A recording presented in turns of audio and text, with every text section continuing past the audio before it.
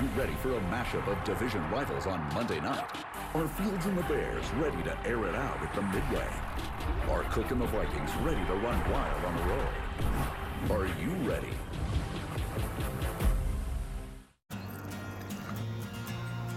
I got you, don't worry. I started guidance.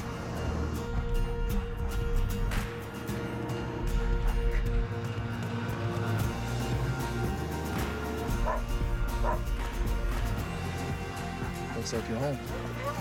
This holiday season, hurry in to the BMW Road Home Sales event and find your way home in the ultimate driving machine. Hurry in to receive a credit of up to $2,500 through January 3rd.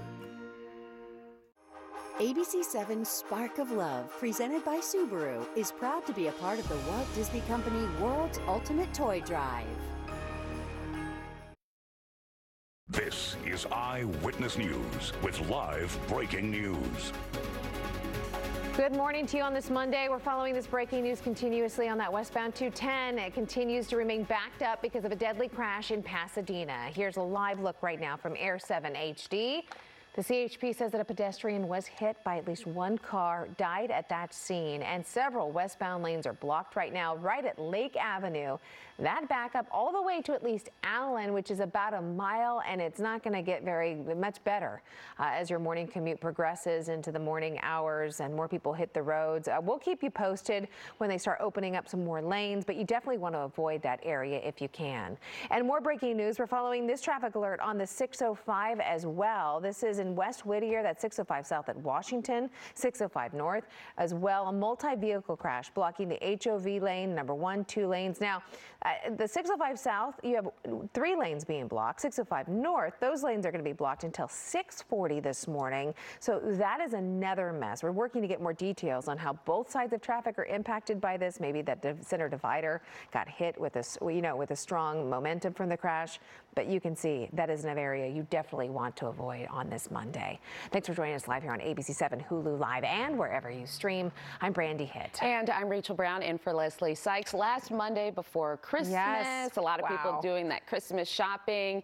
Leslie, how's the weather going to be looking for people who are doing those last minute preparations? Hi. Yeah, not too warm. It's kind of chilly this morning, too. If you're waking up and walking out the door, take a big sweater or jacket with you. We have some frost in our Inland Empire and our Valley communities. And then if you wait long enough, if you're doing that last-minute shopping on Thursday, you're going to be met with some rainfall. So you might want to get it all done at least Monday, Tuesday, Wednesday if you're getting close to that last-minute type of deal, which I know a lot of us do. Downtown Los Angeles, 63. Inland Orange County, 64. The Inland Empire and the Valley communities, about 67 degrees. It is going to be a bit more cloudy by the afternoon. We start out with more sunshine this morning, and then the clouds will enhance. The coastline will hit 60. If you're heading out to the mountains, about 47. And the high desert's hitting about 52 degrees later on today. We'll have more coming up in a full forecast in just a bit. For now, we'll send it back over your way, and we'll break down all of the chances of rain this week. There are several. All right, Leslie, thanks so much. Well, we will find out today if LA County has a 4th consecutive day with more than 3,000 new COVID cases after months of lower totals. Yesterday, the county did report more than 3,500 new positive cases. That is more than double the new cases that were reported just a week ago. Meantime, 743 people are currently hospitalized with COVID in LA County, and that's a small increase from last week, but still way below the roughly 8,000 hospitalizations we saw last winter. Now, because of the rising COVID numbers that we're seeing, there are a lot of local events now that are either being postponed or canceled by officials.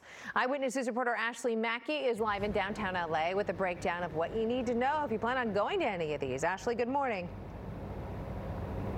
Good morning, Rachel and Brandy. Yeah, ringing in 2022 may look and feel a lot like ringing in 2021, including right here in Grand Park. Due to COVID-19, the invite-only audience event to celebrate the new year is now going virtual. Originally, frontline workers and first responders were going to attend. It's the 2nd year in a row the event will be virtual only. Prior to the pandemic, the celebration was the largest New Year's Eve celebration on the West Coast. The Anaheim Ducks game is being postponed tonight. They were set to play at Edmonton and Vancouver on Thursday, but the NHL has decided to postpone games between teams in the U.S. and teams in Canada due to the virus. The LA Kings game against Edmonton on Wednesday is also postponed. COVID-19 is also forcing changes